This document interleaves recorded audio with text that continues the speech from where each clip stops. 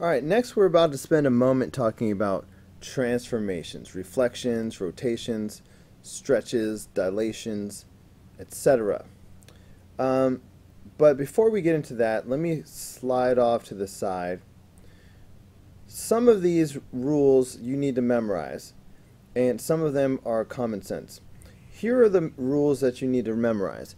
At any time, you should be able to take out a sheet of scratch paper and write these down. Let's start with our reflections. Okay, I feel like I should zoom in. Reflections.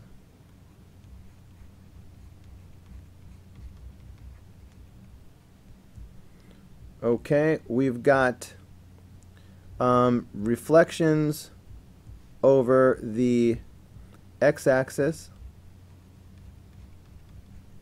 reflection over the y-axis. Why did I put an equal sign? I don't know. Maybe I can fix it.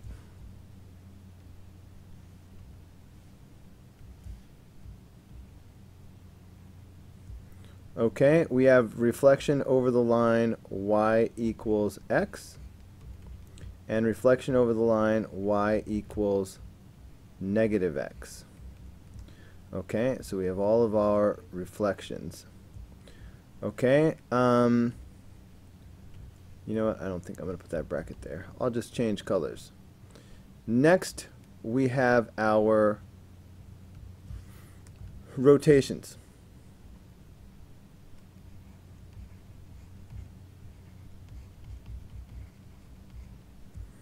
Okay, we've got a 90-degree clockwise rotation, 90 degrees clockwise. We have 90 degrees counterclockwise,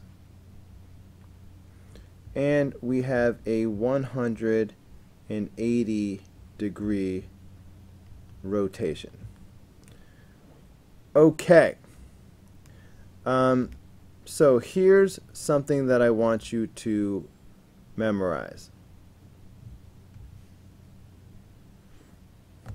I like to draw a line here and here. Okay, when we do these rules, they all come in the form, well, of xy becomes something.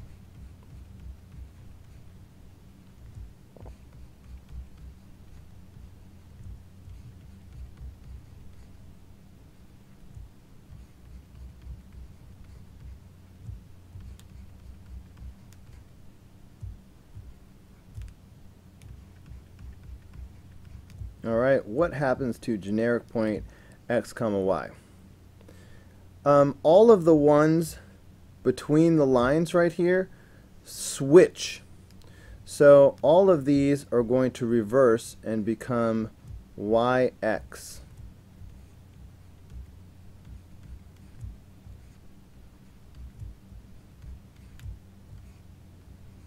Alright, so always putting the lines like I did helps me remember that all of these are backwards.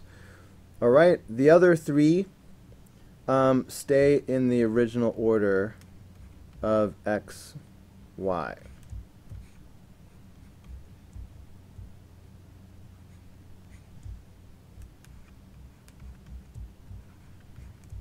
Alright, so all that's going to change is the signs. So, when you do a reflection over the x-axis, the x-coordinate stays the same, but the y-coordinate changes. If you do, so that's x opposite of y. So if you do a reflection over the y-axis, the y-coordinate stays the same. So we have the opposite of x, comma y. Okay, if you have a reflection over the line y equals x, then they just reverse, but they both stay positive. Alright, there are no negative signs.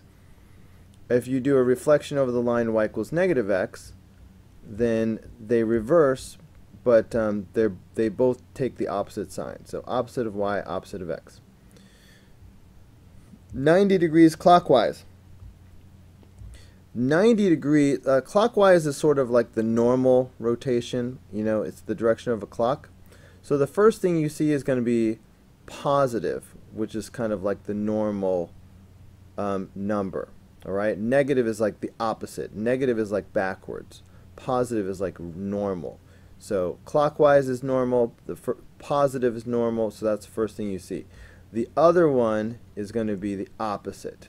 All right, when you're doing counterclockwise, the first thing you see is going to be the opposite of y. It's counterclockwise. Counterclockwise is the opposite of clockwise. The first thing you see is opposite. And then the other one, x stays the same. So opposite of y, comma x. And finally, when we do a 180 degree rotation, they don't reverse, but you do the opposite of both of these. So opposite of x, opposite of y. So practice creating this chart over and over again. So if you ever have to take an exam, the first thing you should do is take out a sheet of scratch paper, write down this list, and then use it for the rest of the exam. So practice, pause the video and practice writing this list down on your own. Okay, now I'm going to assume that you did that. Now the first couple ones are the common sense ones. If I translate left 1 and down 4, left 1 is going to affect the x value. So x minus 1, that moves us left 1. Down 4, up and down is in the y direction. So y minus 4 will take us down 4. If I translate down 2 and right 3, be careful because this is not in the order that we normally would think. Left and right, we're talking about x values.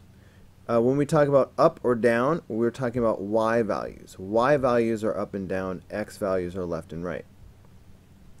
So we really have to deal with the right 3 part first, because that will be x plus 3. And then down 2, so that will be y minus 2. So a lot of kids will mess this up because they'll see down 2 and they'll put x minus 2. But up and down, that's the y direction. Anyway, reflection across the x-axis. That's one of the ones that we just wrote down. All right, x-axis, that's x opposite of y. Okay, memorize this chart. Reflection across the y-axis, that's opposite of x, y.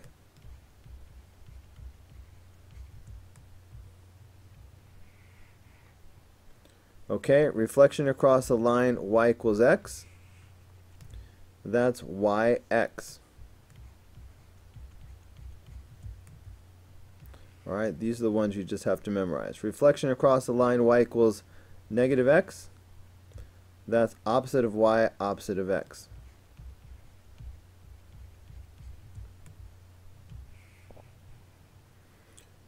Alright, 90 degrees clockwise around the origin. Okay, 90 degrees clockwise, that's y opposite of x.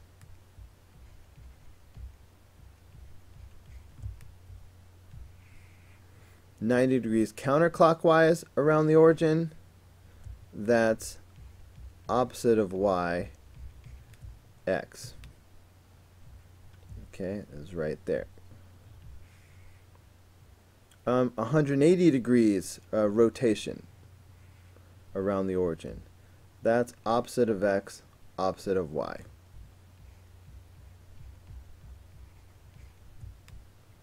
Okay, all of these you just must memorize and practice. Okay, now if I want to dilate from the origin by a scale factor of 3, I just multiply all coordinates by 3. So this will become 3x, 3y. If I want a horizontal stretch, okay, that's going to affect only the x values. So that would be 3x, and y is going to stay the same. All right, horizontal, those are x values. Alright, so I multiply the x's. If I want a vertical stretch, vertical is all about the y values. Okay, so I'm going to leave the x's alone, and I will multiply the y values by 3. So these are just common sense. So we don't have to memorize those. Okay, point A is located at 8, -5. Write the coordinates of A prime after each transformation. So if I want to translate right 5 and up 3, that would be 8 plus 5 and -5 plus 3, because that's how we go right 5 and up 3.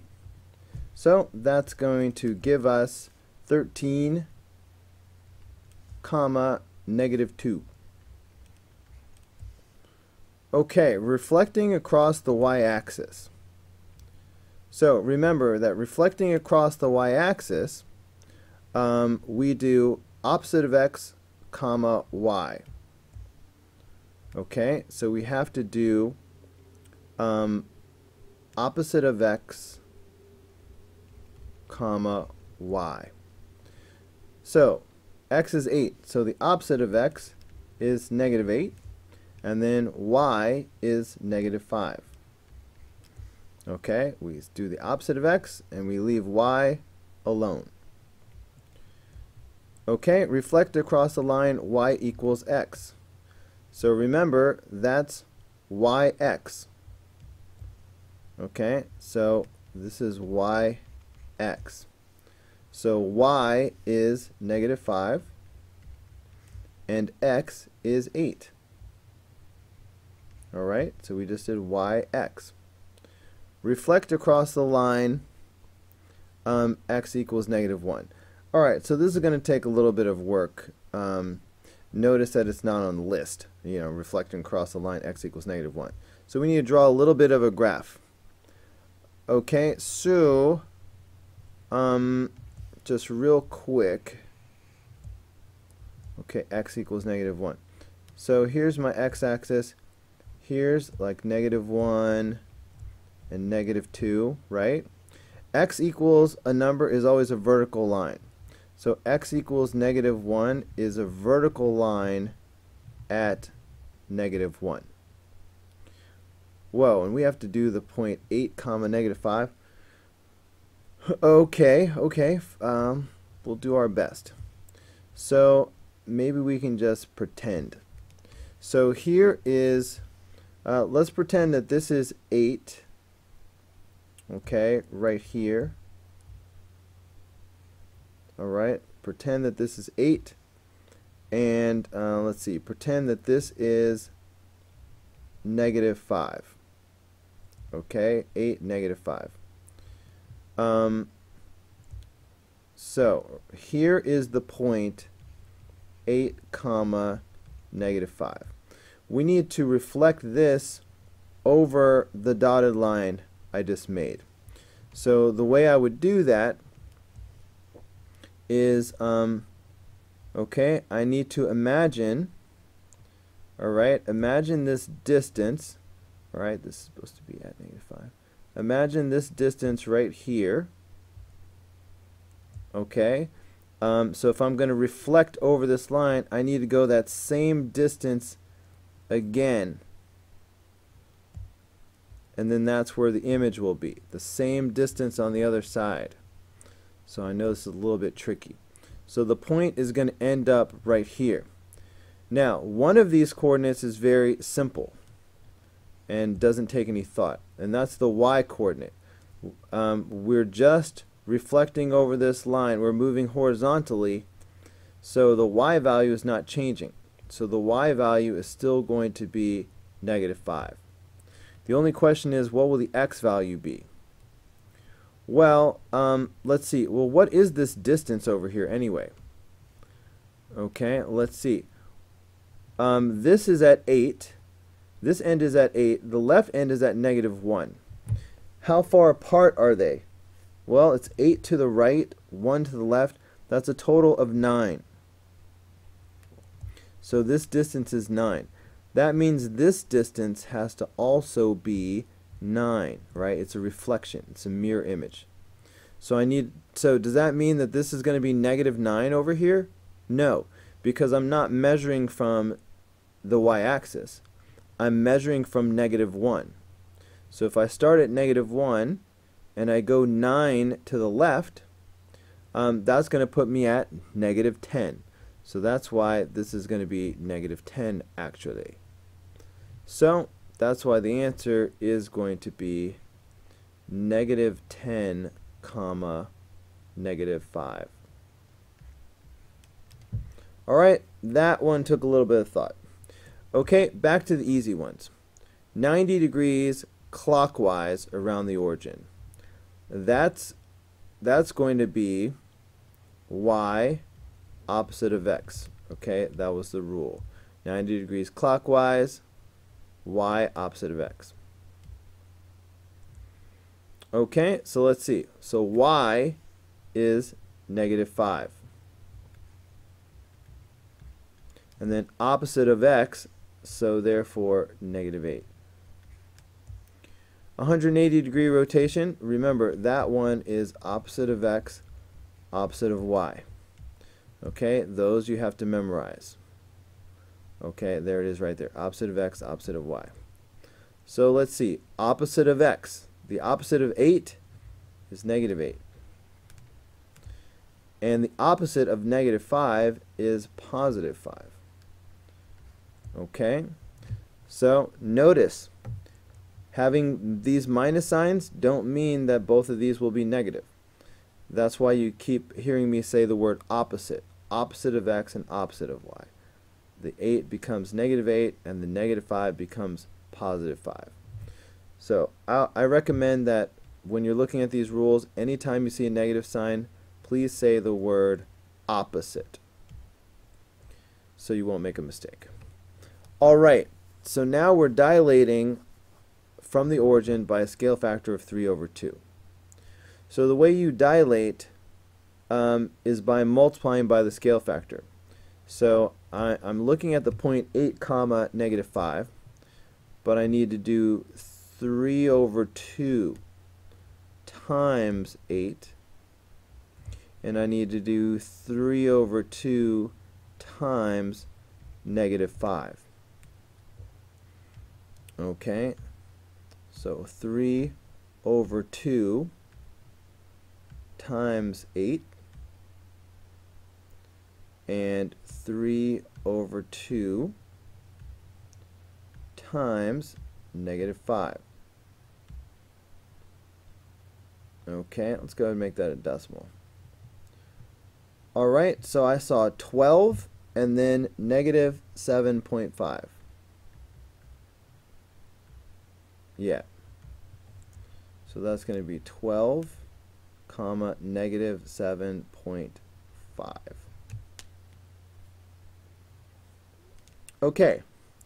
Dilate from the point 2 comma 1 by a scale factor of 3 over 2.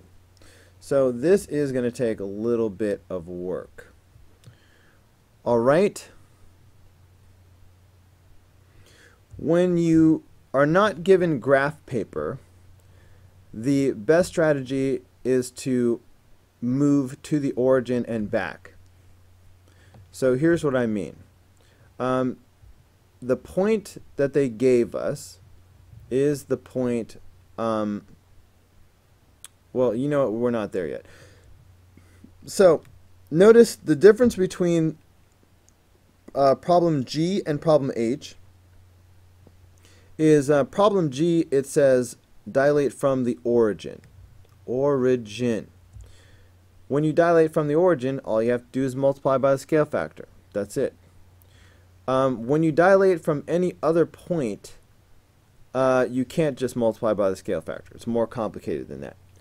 So we're going to move to the origin so that we can just multiply by the scale factor. So here's how you do that. If I were going to move the point 2 comma 1 to the origin, what would I have to do? Well, what would it take to turn this into 0 comma 0? I would have to subtract 2, and I would have to subtract 1. So that would move this to the origin. Now, I have to move the whole graph the same way, though. So the original point that we were given is the point 8, -5. So I've got this point 8, -5 that I'm messing around with. 8, -5. But I'm moving to the origin, and to do that I had to do -2, and I had to do -2 and -1.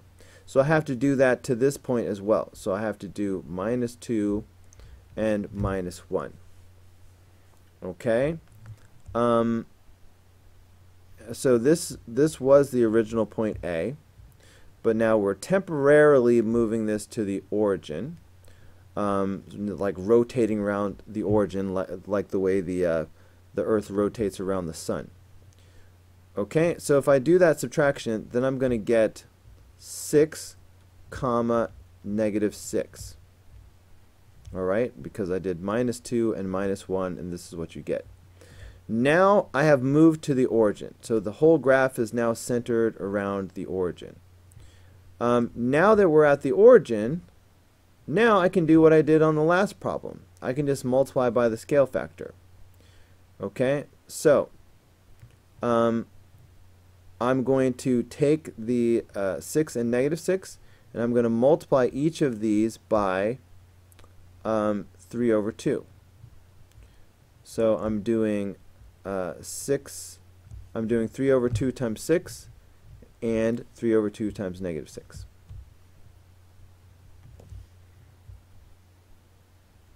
Alright, so 3/2 times 6 and 3/2 times -6.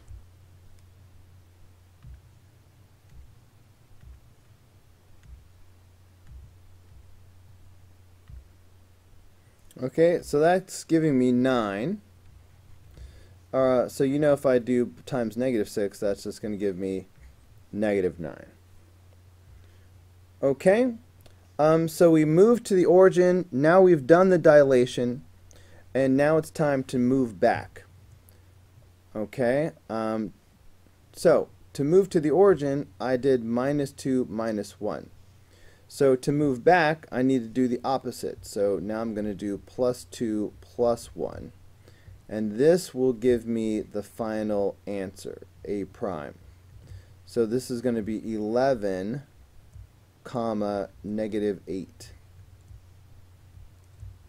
And that's it, 11, -8.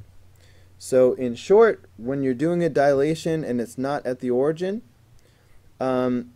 you look at the point, look at the center of dilation, and you need to move that to the origin. Figure out what it takes to turn it into 0, 0. Whatever that is, do it to the point you want to move. Then you can go ahead and just multiply by the scale factor. But then you have to undo what you did in the first step, and then that'll be your final answer.